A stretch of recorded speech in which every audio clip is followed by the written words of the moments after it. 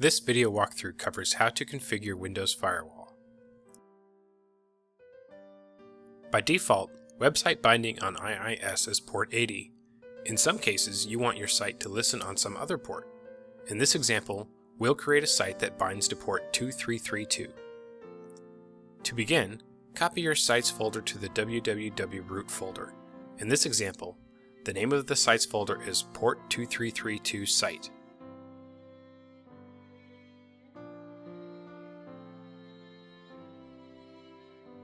Close the www.root window. Open the Start menu and run the Internet Information Services Manager. On the Internet Information Services Manager screen, in the Connections pane, expand your server. In this example, the server is WEBSERVER.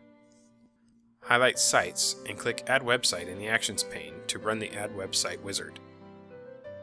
On the Add Website wizard screen, in the Site Name field, type the name of your site. In this example, it is port 2332 site. In the Connection Directory section, click the Browse button beside the Physical Path field and browse to and choose the folder of your site and click OK to return to the Add Website screen. Then, beneath Binding, type your port number in the port field. We typed 2332 and click OK.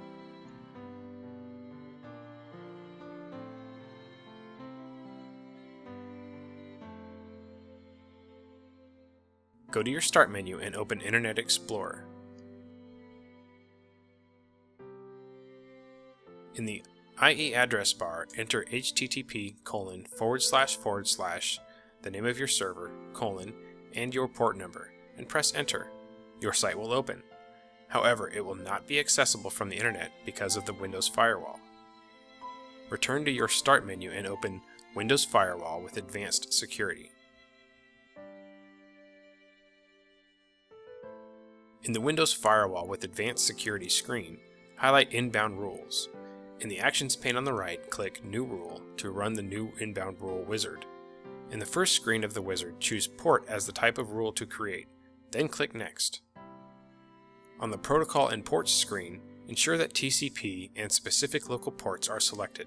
In the Specific Local Ports field, type your port number. In this example, it is 2332, and then click Next. On the Actions screen, ensure that Allow the Connection is selected, then click Next. On the next screen, leave the profile defaults as they are. All profiles are selected, then click Next. On the Name screen, name your new inbound rule.